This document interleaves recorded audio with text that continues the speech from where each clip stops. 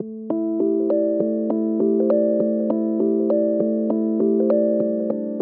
you very much. Thanks for the invitation.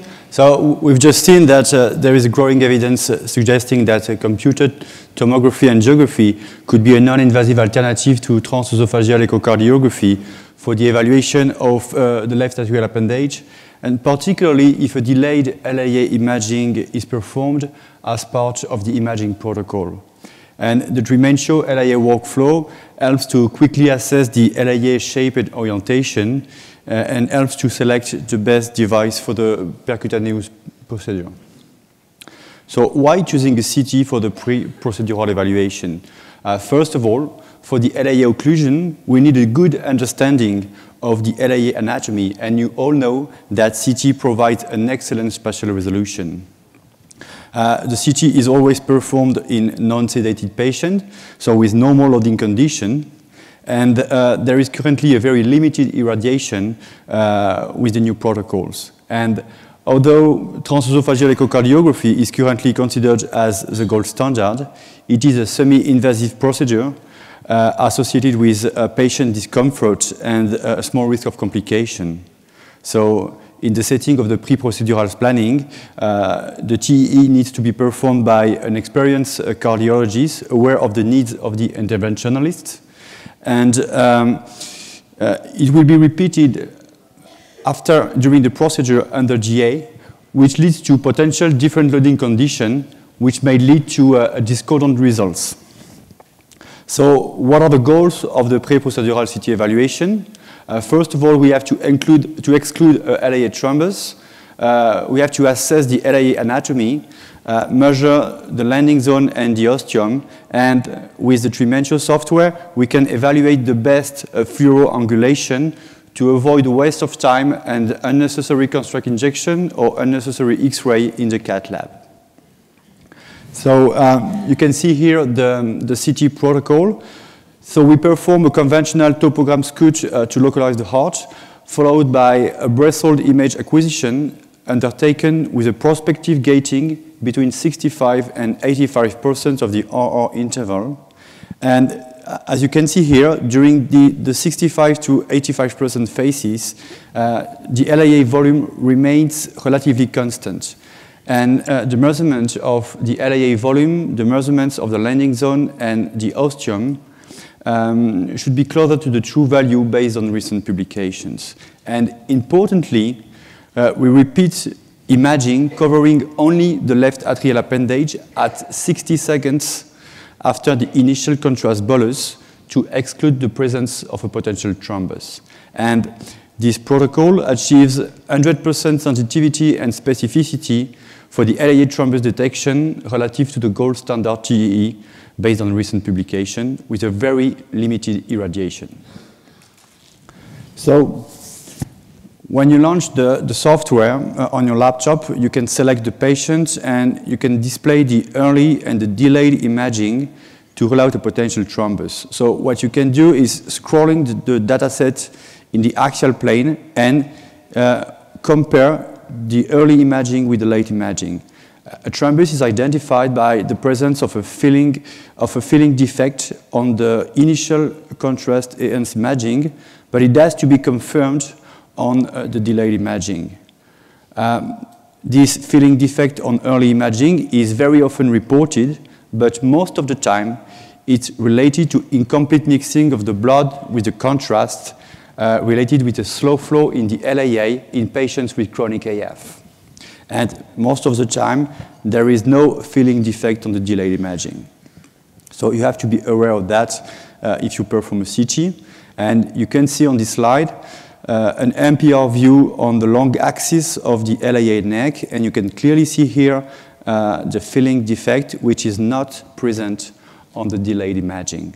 And on the left-hand side of the screen, you can see a volume rendering view of the LAA showing the same filling defect. So you have to pay attention of this filling defect also if you look at the LAA anatomy. And I show you here an example of a true thrombus that you can see here the filling defect on the early imaging, and the filling defect is also seen in the delayed imaging, and this is the corresponding TEE images. In the opposite, what we see most of the time is a filling defect on early imaging, which is not present on delayed imaging, and you have the confirmation once in the cath lab that there is no thrombus. So now you have excluded the thrombus and you can focus on the LAA anatomy. So you just have to launch the application and click only on the automatic button, and you obtain directly a volume rendering view of the left atrial appendage and the left atrium, and you can make your anatomical classification based on these images. You can look at the position of the LAA relative to the left upper pulmonary vein, and you can also look at the PV ridge. Then you go to the next step with the landing zone and the ostium measurements, and you have to put two dots, one on the PV ridge and another one next to the circumflex artery, exactly as we do when we measure the landing zone on TEE in the cath lab.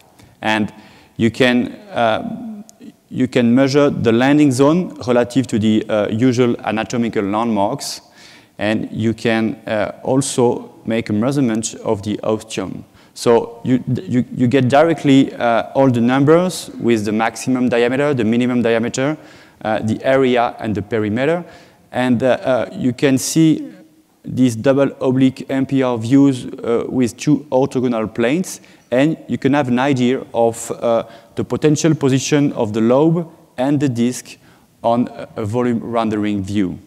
If you wish, you can draw the position, the ideal position of the catheter, and you can see it in two orthogonal planes.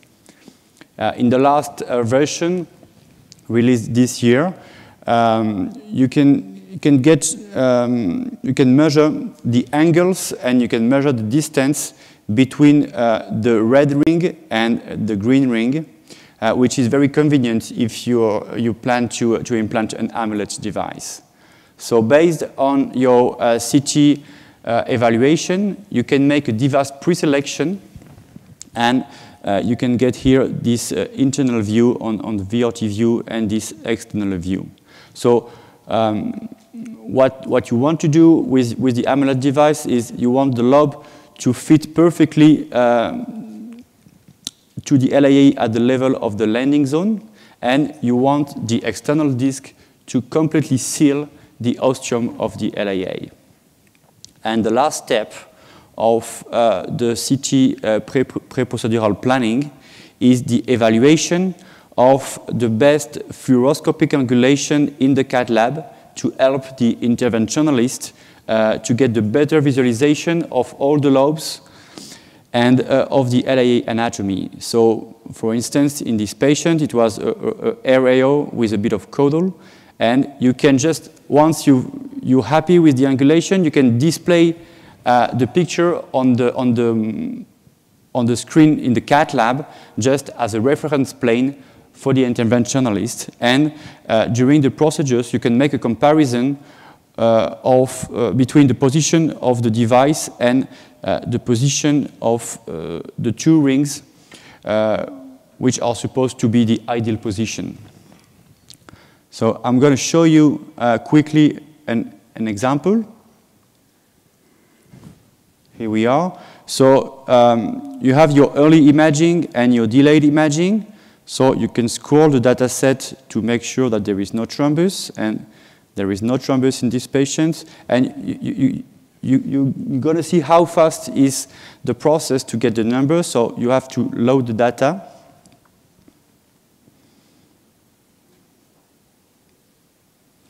Okay, here we are. And then you launch the LAA software, and you just have to click on automatic.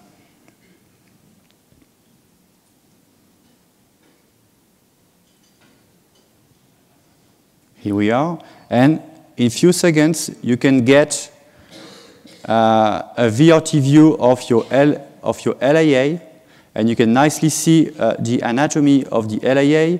you can see the position of the LAA relative to the left upper pulmonary vein and the pulmonary venous ridge. And you see that there is no manual cropping, there is no manual work, and you can directly obtain this nice view of the LAA. And if once you're happy with the anatomy, you just have to click to confirm, and then you can start the measurements. So you can just rotate to see the anatomy. You see all the different lobes, and you have to place a dot on the PV ridge and another one which is supposed to be close to the circumflex artery. And in these patients, you see that you cannot see the circumflex artery, because if you look carefully, you see here the ostium of the left main coronary artery, and you can follow the LAD,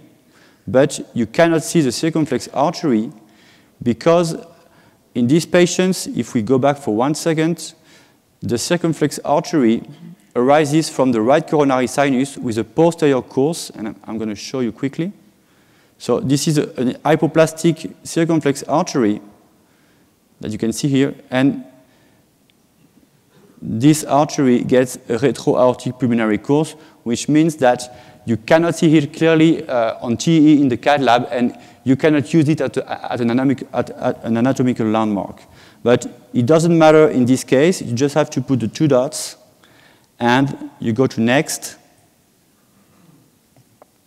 and you can position the ideal landing zone. If you click here, you can get directly the numbers, all the numbers, and then you can position another ring at the level of the ostium, and one more time, you can get directly all the numbers. You can check on the VRT view the position, the ideal position of the device and the lobe and the disc relative to the left upper pulmonary vein. And then you can move to the next step, which is the last step, where you can check the final results of your CT planification, and you can evaluate the best fluoroangulation. So if you do a bit of right anterior, you see that if you go to the cranial view, you cannot see all the lobes, but if you go to the caudal view, you can nicely see all the different lobes with the ideal position of the lobe and the discs. So this is what we do before starting the procedure in the cath lab, to get all the numbers in mind for the sake of time. And the faster you are in the cath lab, the safer you are for the patient. So, in conclusion, I would say that a detailed knowledge of the LAA anatomy and geometry and an accurate sizing of the landing zone are crucial for the LAA percutaneous occlusion. And by providing 3D images with high spatial resolution, the computed tomography enables very accurate measurements.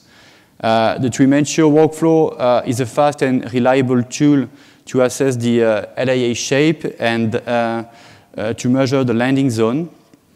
The ring annotation helps to visualize the size and the position of the lobe and the disc, and the integrated view, angio view, can be very helpful for the interventionalist. And what are the future perspectives?